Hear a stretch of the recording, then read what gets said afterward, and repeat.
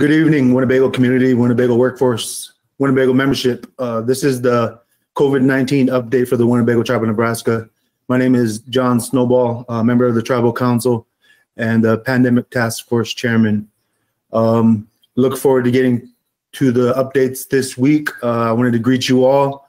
You know, it's a really difficult time where we're social distancing and we don't get to see our friends like we used to. We don't get to see our family like we used to. And understanding that we need to take care of our happiness, take care of our minds. And so I would encourage you to do that and utilize the devices and the internet to stay close with your loved ones, because that's important. That's important for our happiness and our spirit, and understanding that that leads to good health as well. So with that, I'll pass along to this week's updates. Public Health Director Mona Zavante. Thank you. Thank you, John. Good evening, Winnebago community. I just wanted to say a few words before we got to our slideshow. In the past few weeks, we've seen some peaks and valleys, and we knew that this would occur. We knew that with the seasons changing, it could work for or against us. I know there's several indoor family activities that will be going on, ranging from sports parties, Thanksgiving and Christmas, but we have to stay vigilant with our actions because they can affect many people around us. So what we've been seeing, unfortunately, is that people are feeling that their inner circles can't possibly get it. We have a lot of disbelief from our people because they didn't think it could happen to them. And I know that everyone is tired and wants to enjoy themselves and go back to living their life. And the majority of the people will be able to get COVID and be okay, but there are others that won't. And we just don't have all of the answers, such as the long-term effects on people. We have gone to Sioux City and seen many people not wearing their masks. So unfortunately, with the last guidance that we received, it is vital for positive people to wear their masks. And since we don't know who is positive, we still have to all wear our masks. The window of shedding that virus is 3 days prior to showing symptoms. So I just wanted to remind everyone and urge you to please wear your mask when you're not in your household. So I will start today's updates and go over where we stand as of today. Okay, so starting with the updates for as of this morning, we have 172 positive cases in Winnebago. 150 have recovered. We've had a total of 1,110 negative tests. We have 19 currently active with 31 families in quarantine. And then as you can see from the positive age groups that our highest numbers are between 20 and 29 years of age with 31%, followed by 0 to 19 with 22%, and then 30 to 39 years old with 18%.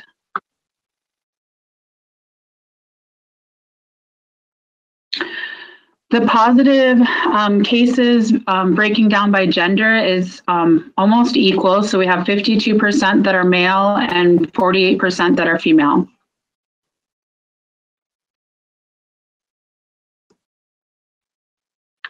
So this bar graph kind of shows how the isolated cases are about 84 of the people, and 88 of them have been linked to one of the 84 people, which indicates why it's so important to wear your mask and sanitize your hands. And this slide just shows you the positive cases over time. And so you can see with our first case back in April, and then the peaks and valleys up until today. So with that, I will turn it over to Laura. She has some updates from the hospital. Thank you.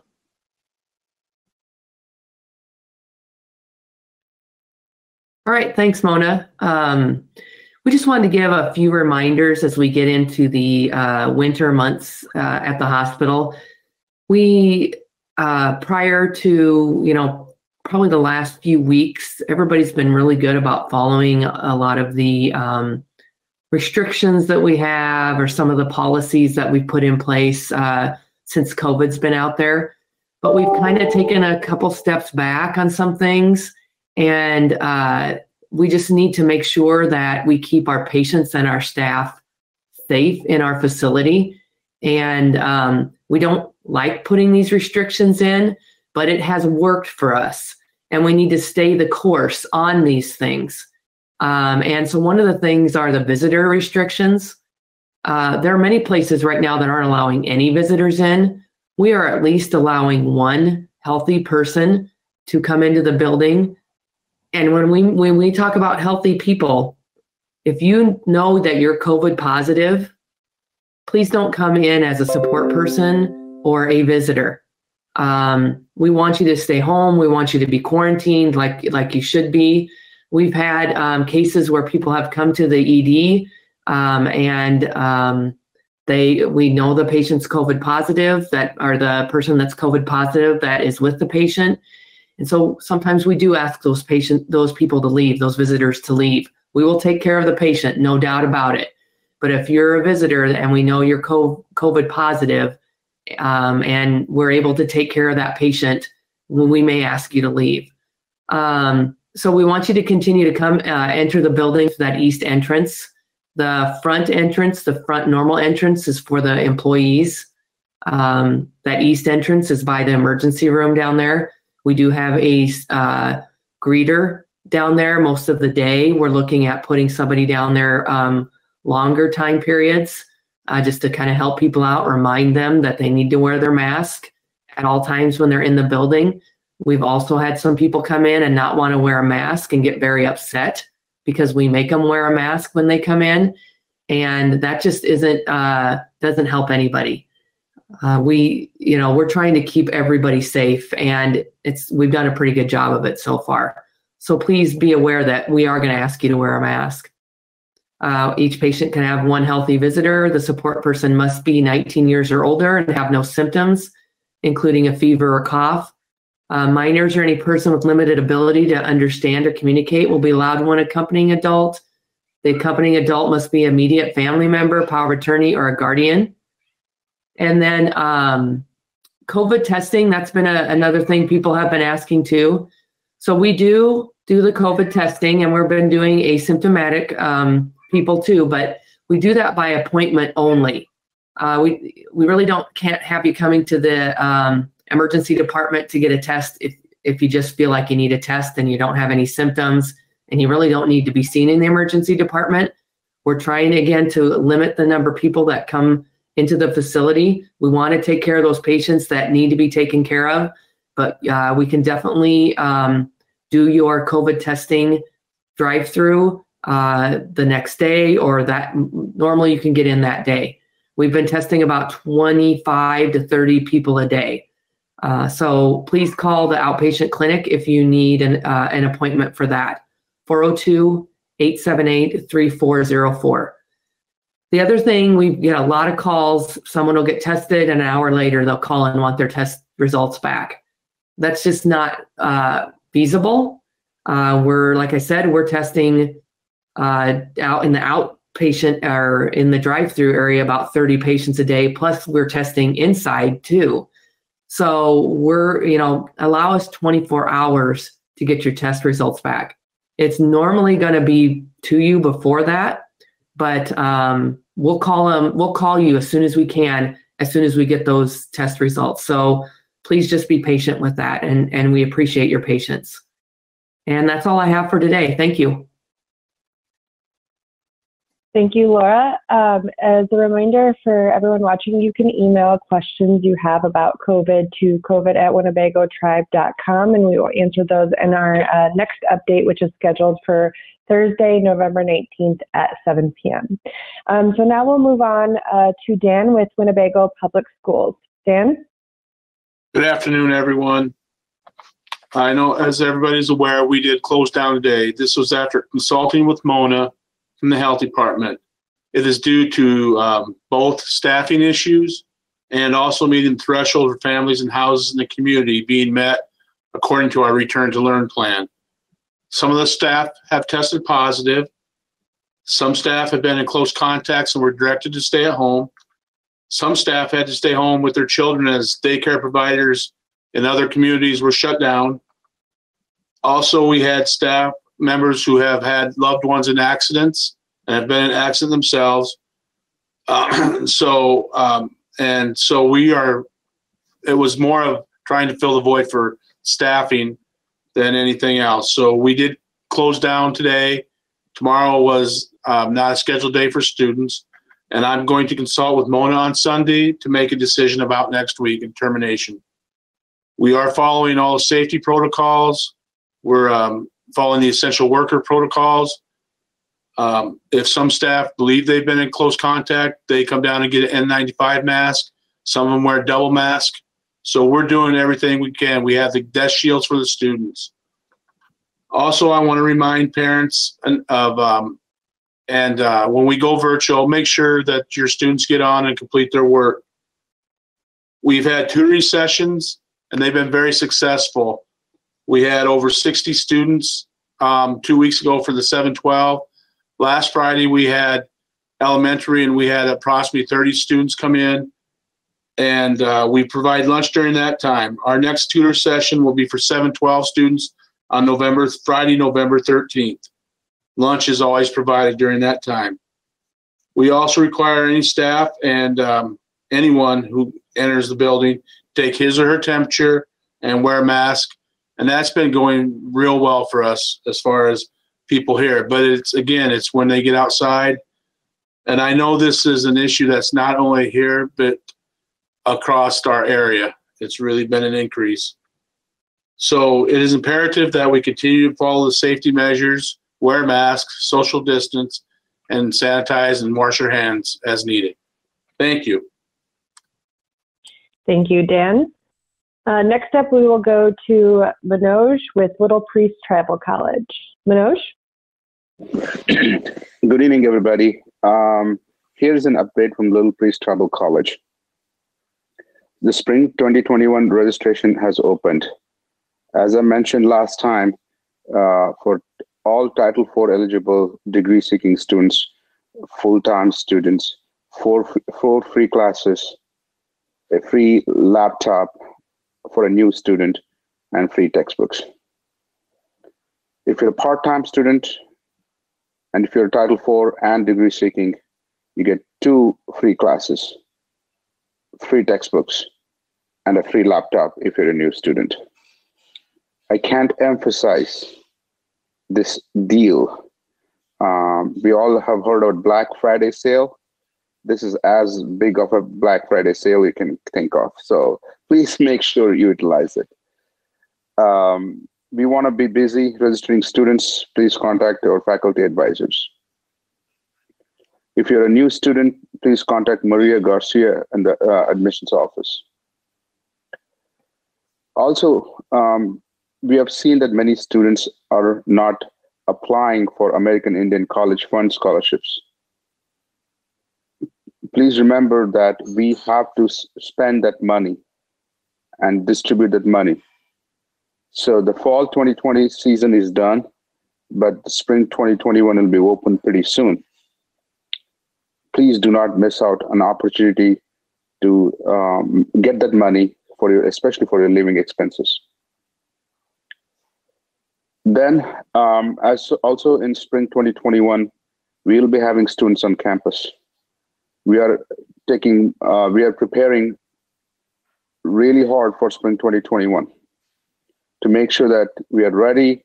We have actions plan in place, and we are actually very confident things will be going very, very smoothly.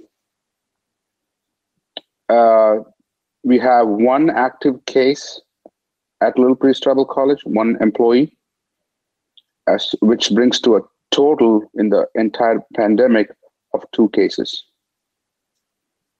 We also have 2 employees quarantining because their family members have tested positive.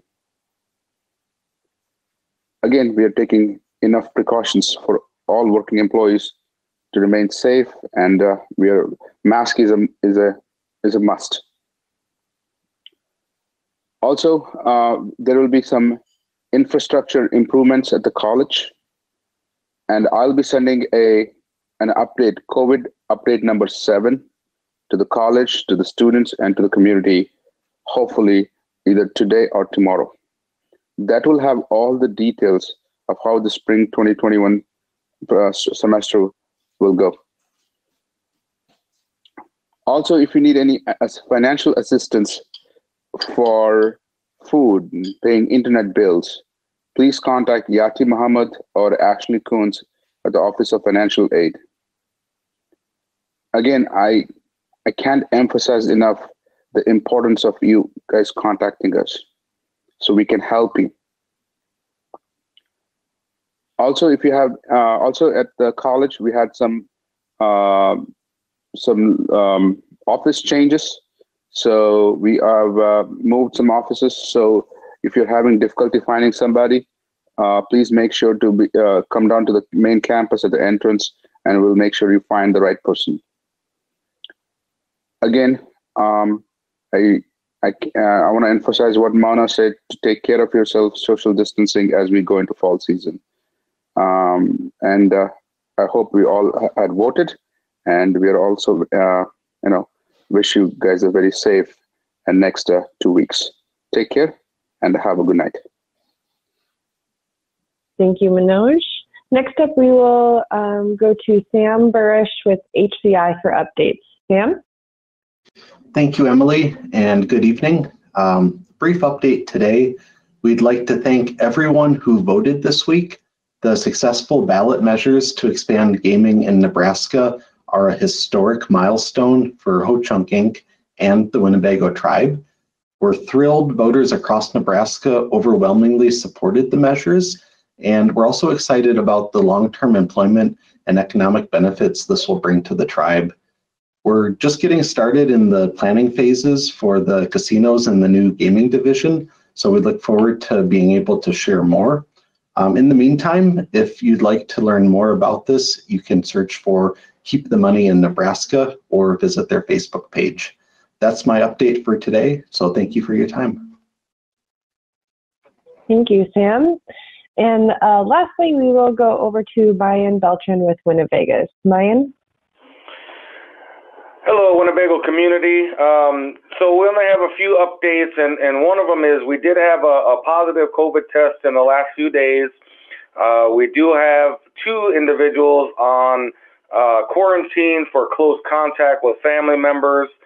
So as far as the COVID-19, we've been doing very well out here. We're still requiring masks of all employees and all guests, taking your temperature when you come in, and recommending constant washing of hands, use hand sanitizer, be safe out there, use your social distancing. It is that time of year where people are inside more, so we are looking at opportunities for allowing smoking in our casino in a designated area. So we're working on a phase 3 plan because of the weather.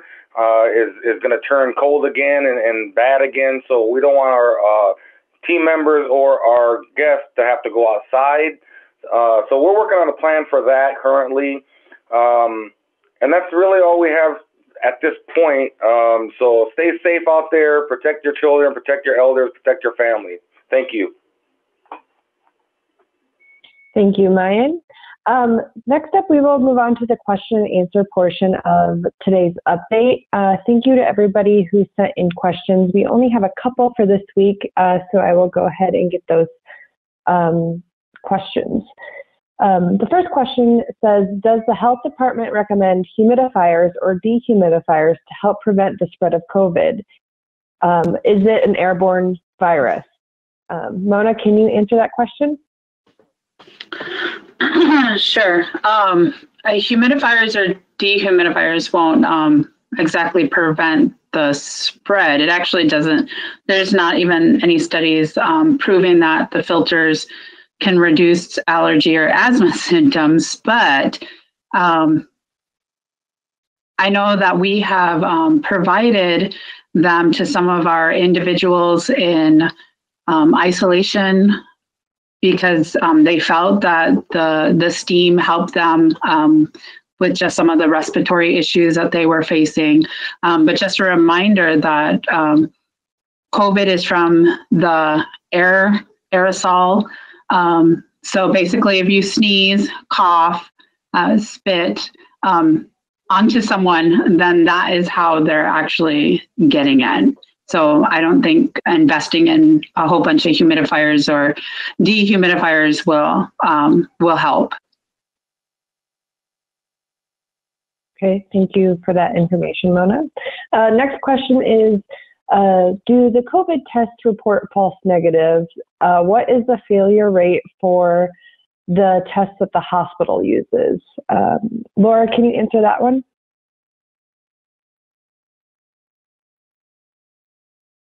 Yes. The test is that we're currently using, and I just talked to Ann, the laboratory director today. We're at about 99% accurate testing right now.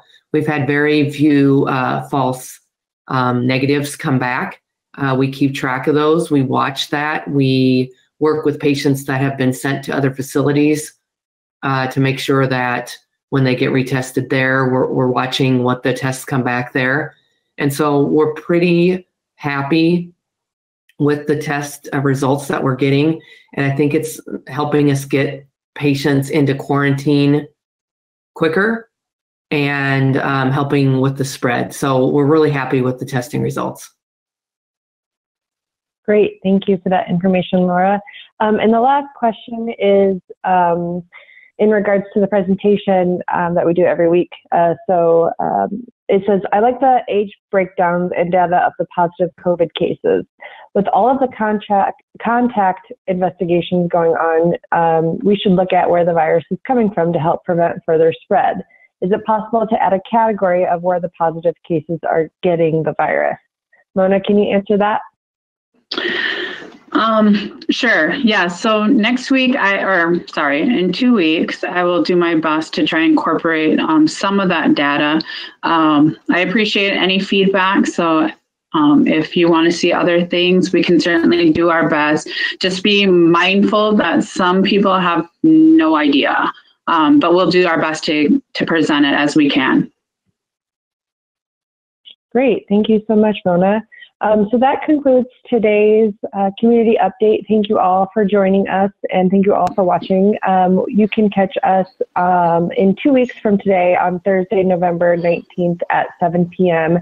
And again, email any questions you have for the health officials at covid@winnebagotribe.com, and we will answer those in our next community update. Thank you all, and we'll see you in 2 weeks. Thank you. Thank you.